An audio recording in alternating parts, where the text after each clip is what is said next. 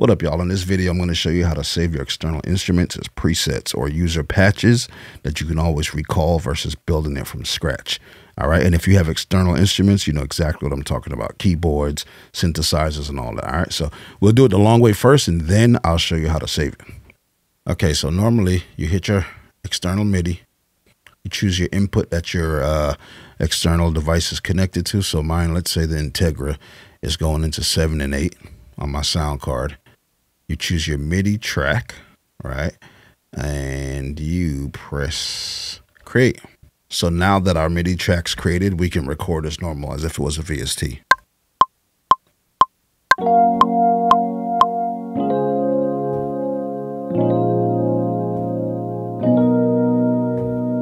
Now, to turn that into audio, I'd have to create an audio track. Choose my input source, which is going to be let's choose that same Integra input. Since it's wired in that way, you choose your input as to whatever you have it connected to on your interface, right? And then I would just hit record, arm the track like normal, hit record.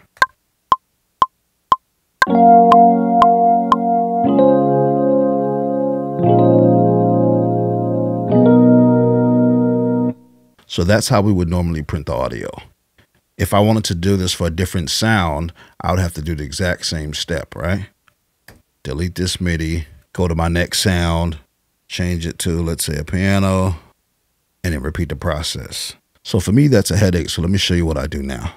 Okay, so making my preset from scratch, I'm going to repeat the same processes that I did before. But this time, once I do it, I don't have to do it again. So choose my external MIDI, make sure use external instrument plugins checked off. Choose your input that your keyboard is going to, or drum machine or whatever. Choose your MIDI destination and your output. I'm going to name this Integra MIDI.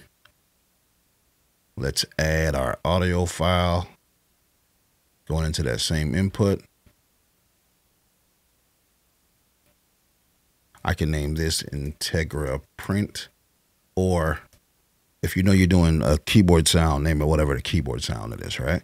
So let's say Integra Piano. Now I just highlight both of these, right click, or Shift Command D, summon stack. So now that you've created your summon stack, it puts both channels inside of a folder. So I'll just name this Integra.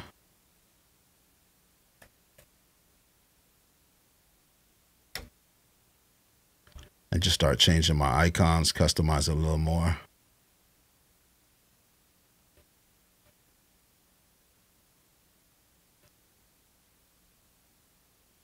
All right, let me make this a little bigger so you guys can see it. So now I have my summing stack called Integra. I can collapse it, get it out the way.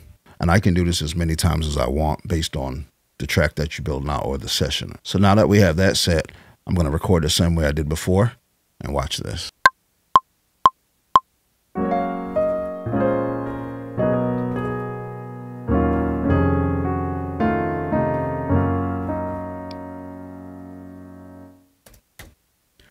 If I want to print that, go down to my audio channel, press record.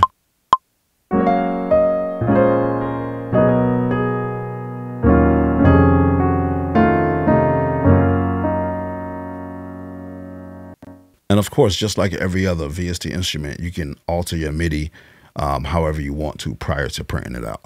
So now here's how I would save this track stack for future use and not have to build everything from scratch again. Okay, so just press Y on your keyboard, or just click up here on the library icon. Go down to where it says user patches. And you see I already have some saved in there, right? But all you do is click right here where it says save at the bottom. You name the patch, whatever you want to name the patch, and then just hit save. All right, I'm not going to do it again since I already have it in here.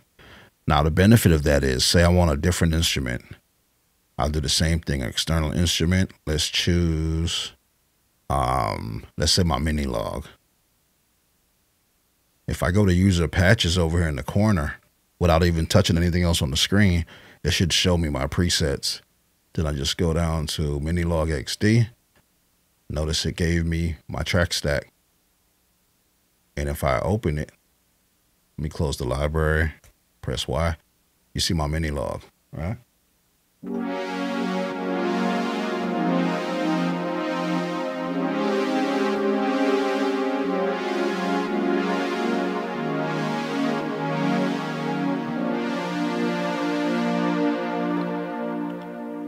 So that's pretty much it. Just repeat the process based on however amount of synths you have in your studio.